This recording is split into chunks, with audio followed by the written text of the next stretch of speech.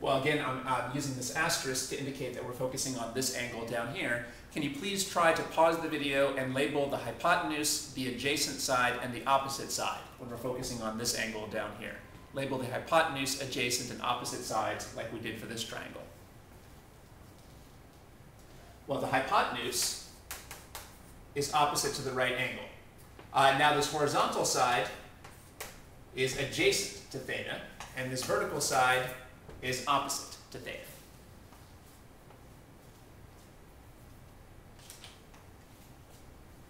So those are our answers.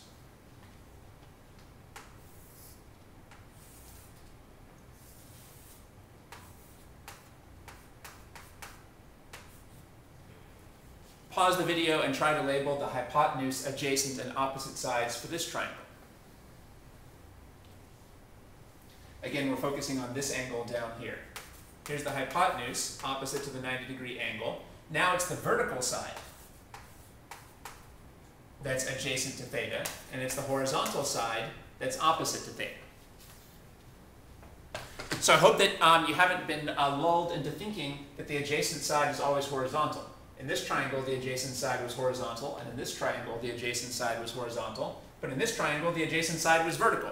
So you can't just memorize which side is adjacent. You have to figure it out for each triangle. In this triangle, the adjacent side is vertical. Just by looking at it, we can see that that's the side that is adjacent to this angle that we're focusing on.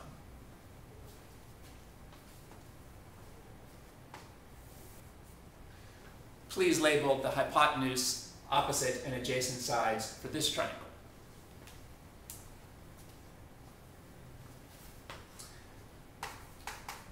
Here's the hypotenuse, opposite to the 90-degree angle. Here's the side that's adjacent. It's adjacent to this theta angle that we're focusing on. And here's the side that's opposite to theta. By the way, why am I focusing on this angle and not on this angle? Well, just because I feel like it. If we decide to focus on this angle, then this is the side that's adjacent. If we decided to focus on this angle, things would be different. But for the time being, I decided to focus on this angle.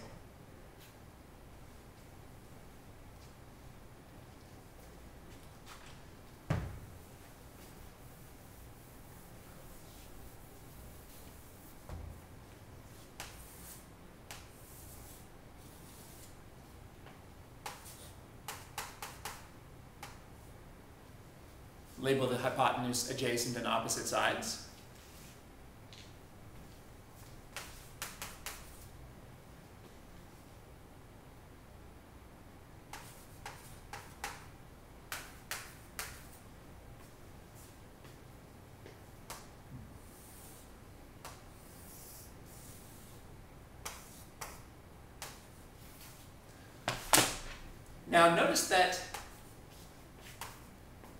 Now notice that I really just recopied this triangle over here. I've just recopied the triangle. Only now I've decided to give names to both of the angles. We already knew that this angle down here was being called theta, and now I've decided to call this angle up here alpha. Let's call this angle up here alpha. Now these are really two pictures of the same triangle. In this picture on the left, I decided to focus on theta.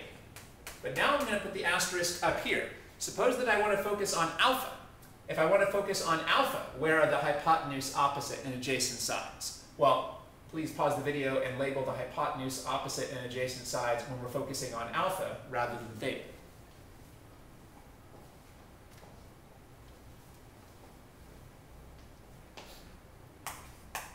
The hypotenuse is opposite the 90-degree angle. Now it's the vertical side that's adjacent to alpha. Can you see that this vertical side is adjacent to alpha? We know that now we're focusing on alpha. Why are we focusing on alpha? Well, just because I told you to. In this picture, I told you to focus on theta, and I reminded you of that by putting an asterisk next to the theta.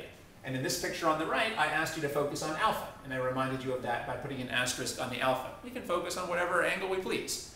If we focus on this angle, then now this side is adjacent, because it's adjacent to the angle that we're focusing on. And now the horizontal side is opposite. This angle is opposite to alpha. Well, if you compare these two triangles, you can see that it makes a big difference which angle you're focusing on. These are really the same triangle with theta and alpha, but when we focused on theta, the horizontal side was adjacent. And when we focused on alpha, the horizontal side was opposite. Or when we focused on alpha, the vertical side was adjacent. But when we focused on theta, the vertical side was opposite. The one thing that doesn't change is the hypotenuse, because remember the hypotenuse is just opposite to the 90-degree angle. Well, it doesn't matter which of these two angles we're focusing on, the 90-degree angle isn't moving. So the hypotenuse was the same in both triangles, but the opposite and the adjacent sides have switched. All right, now you can see why I've tried to be careful to put an asterisk in to remind myself of which angle I'm focusing on.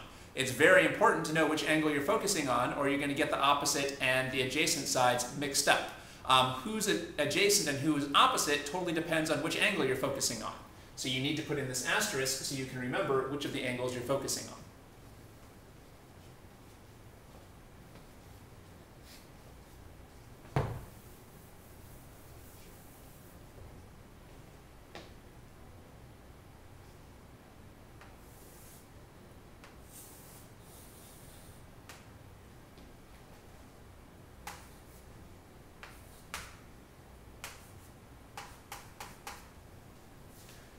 Now I have a right triangle and I'd like you to focus on alpha. I put this asterisk in to remind you to focus on alpha, so please write in the hypotenuse, opposite, and adjacent sides.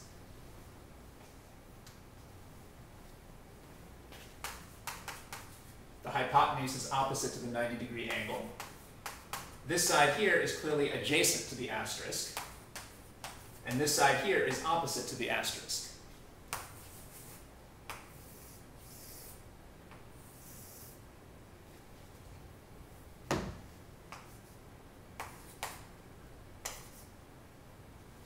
This is the same exact triangle as before, but now I'd like you to focus on theta. This is the same triangle as before, but now I'd like you to focus on theta. So now focusing on theta, please label the hypotenuse, opposite, and adjacent sides. While focusing on theta, the hypotenuse is the same as before, opposite to the 90-degree angle, but now it's the horizontal side that's adjacent to the asterisk now, and it's the vertical side that is opposite to the asterisk. I hope you can see that I'm using HYP as an abbreviation for hypotenuse, and I'm using OPP as an abbreviation for opposite, and I'm using ADJ for an abbreviation for adjacent. I hope that you can read that this is supposed to be an abbreviation for adjacent, ADJ. Well, again, you can see it makes a big difference where we put the asterisk. These two triangles were identical to each other, but when we put the asterisk down here, the vertical side was labeled adjacent. But when we put the asterisk up here, the vertical side was labeled opposite. So it's really helpful to use an asterisk to help you keep in mind which angle you're focusing on. Even if both angles have names, you might only be focusing on one of them. In this case, we named both angles. We named this angle up here Mr. Theta. And we named this angle down here Ms. Alpha. But even though both of them had names, we were only focusing on one of them at a time. So we had to use the asterisk to indicate which one we were focusing on.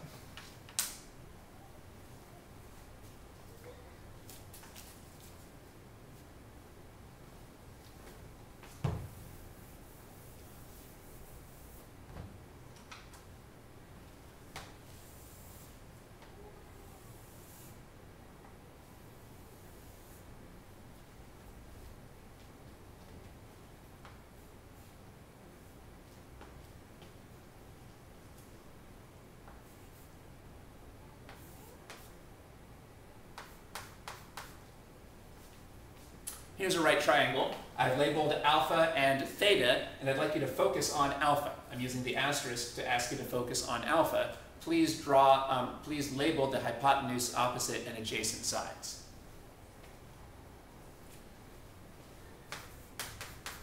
Here's the hypotenuse, opposite to the 90-degree angle. I hope you can see that this leg is adjacent to the asterisk, which is what we're focusing on, and that this leg is opposite to the asterisk. Of course, if I had asked you to focus on theta, the opposite and the adjacent sides would have switched places, but the hypotenuse would be in the same place.